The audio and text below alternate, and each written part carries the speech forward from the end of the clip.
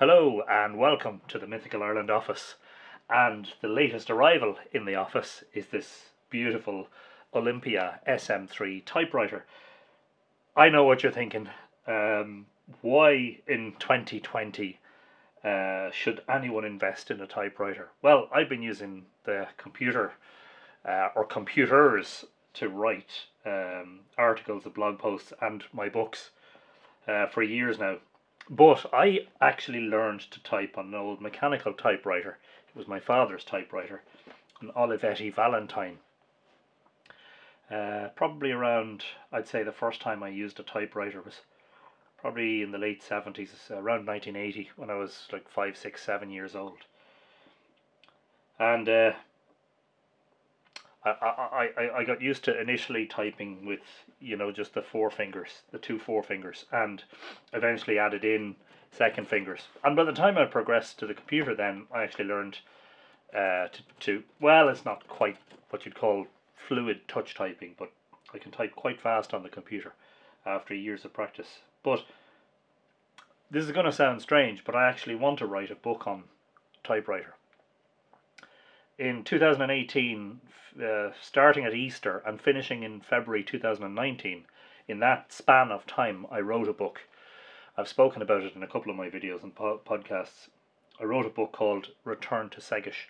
It hasn't been published yet, but I hand wrote it in a beautiful hardback notebook with creamy pages, with a nice felt tip black pen. And I really liked the fact that handwriting had slowed the whole process of writing down, because I find the computer keyboard so fast, that I'm just flying away on it, and it's almost as if the words are getting ahead of my thoughts. It's very convenient. Excuse me. The computer is very convenient for getting things done quickly and in a short space of time. I found writing Return to Segish, handwriting it, to be an exhilarating experience in a way. It was a little bit tiring compared to typing, but it definitely slowed down the whole process of thinking and forming words and, I suppose, writing coherently. With the computer, there's a hell of a lot of backspacing going on. You type and then you make a mistake and go back, or you type the wrong thing and you go back, or you're selecting entire sentences and paragraphs and deleting them. So the ambition is to write my next book using a typewriter. Now, I don't know whether I'll double type all that back into the computer afterwards, or just scan it and use OCR technology to get it into digital form, which it needs to be as an end product, as it were, or an interim product, in order to present it to publishers. I just liked the idea of slowing everything down and doing it the old-fashioned way, the way that I learned to type. So there's a little bit of nostalgia going on here as well, obviously. So I looked online, and after a little bit of searching, I came across a gentleman in County Kilkenny, here in Ireland, who, it seemed, had developed over the past 3 or 4 years a hobby of restoring old typewriters and getting them back to full working order and looking resplendent. His name is Colum, and he is on Instagram as The Magic Typer. And so I reached out and I said, look, this is what I'm thinking about getting a typewriter. I could go on Done Deal or Adverts or eBay and find something for 40 or 50 euros, but there's no guarantee that it'll work or that it won't need work done on it. And so Colum said, look, I'll get you fixed up with something. And so he came back to me after thinking about it a little bit, about my needs, and he said, I have the perfect typewriter for you. It's a 1950s Olympia SM4, and he spent a number of days working on making sure it was all clean and making sure everything was working and making sure all the type was aligned and everything else. Now, I don't even know what the various parts of a typewriter are called. I mean, you have the keys or the buttons, but the platen is the roll, that the paper rolls around on. And then the carriage is a special feature on the SM4, which I believe is probably on a lot of older typewriters. that you can release the carriage and bring it up and down wherever you want. The spacing setting is here. Oh yeah, sorry, I forgot to engage the paper support. There you go, for supporting the paper. There's no 1, so you use a lowercase l for 1, and there's no 0, so you use an uppercase O for 0, which is going to be interesting. And the carriage lifts for the shift for the capital letters. But it looks, for its age, to be in superb condition. And so I just wanted to type something on it by way of an introduction to it. I've typed 1 sentence on it so far. That's all I've done. And so I wanted to type something rather special as a way of introducing it properly to myself, and as a way of perhaps introducing it to your good selves as well.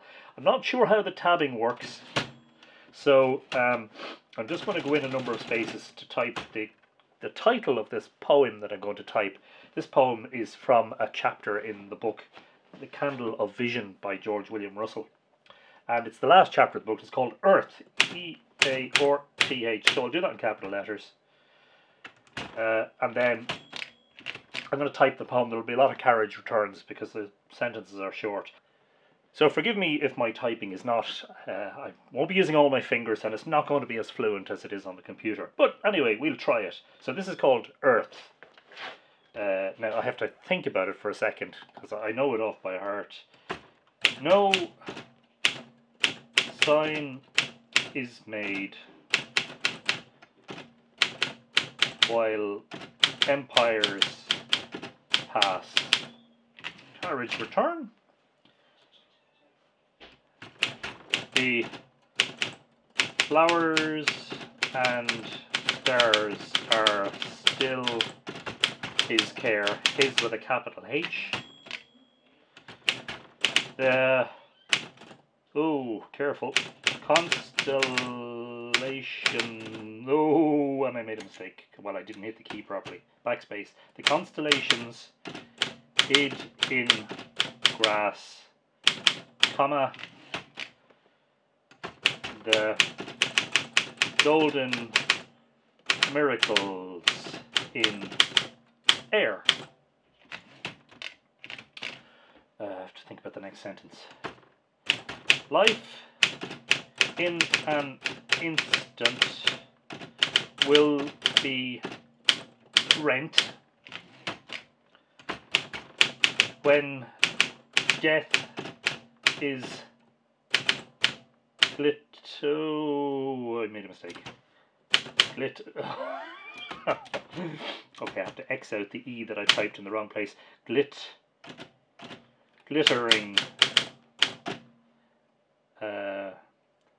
Blind and wild. Life in an instant will be rent when death is glittering, blind and wild. The heavenly brooding with capital HB. The heavenly brooding is intent. I think so. I'll have to double check my work afterwards. To that last instant on its child. Wonder if that should be upon rather than on, but anyway, we'll progress. It breathes the glow in brain and heart. Life is made, I think it's magical, and I made a mistake. I typed no A. Oh, now I've typed LA instead of AL. Life is made magical, full stop, until it breathes the glow in brain and heart. Life is made magical until body and spirit, oh, I didn't hit the A hard enough, are apart.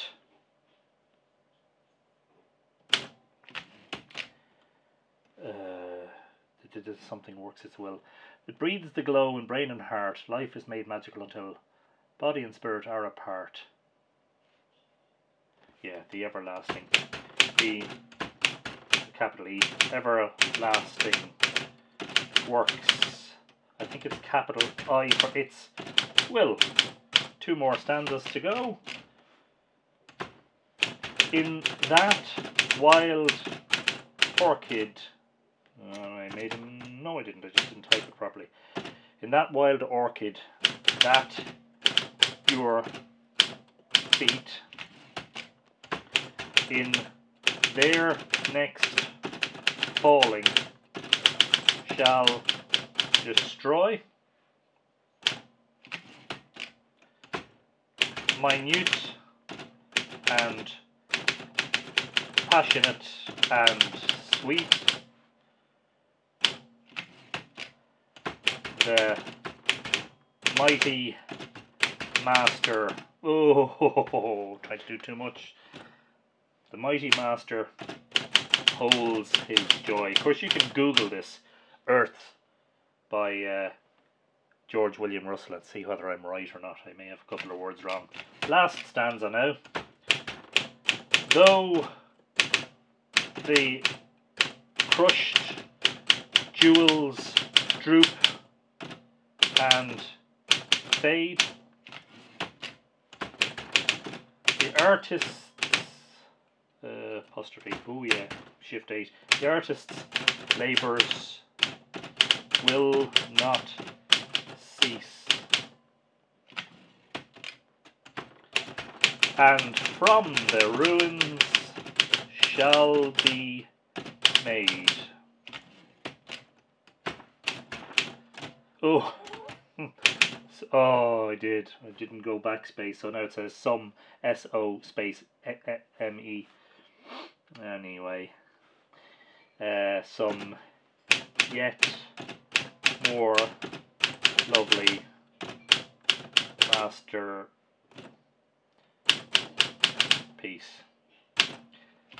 And that is by George William Russell, and insignificantly typed by Anthony Murphy, 22nd January 2020.